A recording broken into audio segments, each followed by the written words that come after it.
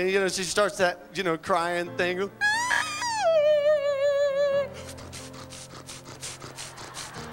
That bottom lip deal, you know, and he just tosses her a quarter. He says, call someone who cares. He walks off.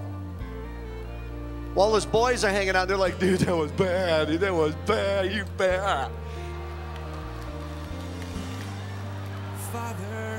God has written his law, students. This is God's law. And there are things in this wonderful, blessed, sacred book that God said, hey, here are some things that I want you to do. You know what we do? Shh, if I feel like it. We've graffitied God's law with the spray paint of our disobedience. The Bible puts it this way in Romans 3:23, for all have sinned and fallen short of the glory of God. There are things that God said in the Word not to do. For the wages of your sin is death. Eternity separated from God in a place called hell forever. For God so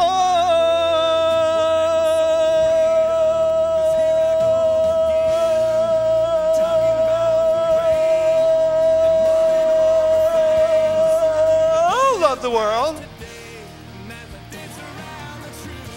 Listen, man, God doesn't just merely love you. God doesn't just kind of love you.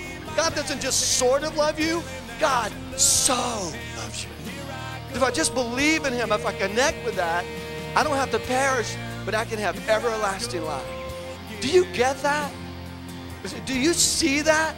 Have you ever just took one big old giant intake, one big old giant inhale spiritually of that? Talk about intoxicating. Matter of fact, I did that 15 years ago, and I'm still floating, baby. Amen. Remember, Jesus says, confess me before men. I don't understand all of that. Different churches have different ideas about that, but I do know this much. Jesus is real serious about you saying to everybody, I'm God's. I am God's. Did you mean it? Then right now, boldly, leave your seat and come stand right here in the front right now. Come right now. If you really mean it, just boldly, unapologetically, no frou-fra.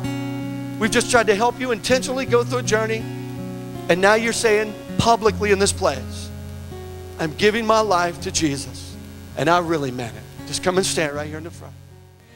This might be my last chance to tell him that you love him. This might be my last chance to tell him that you love him. Man, that's worth it all right there. Hold on. Go, God. You love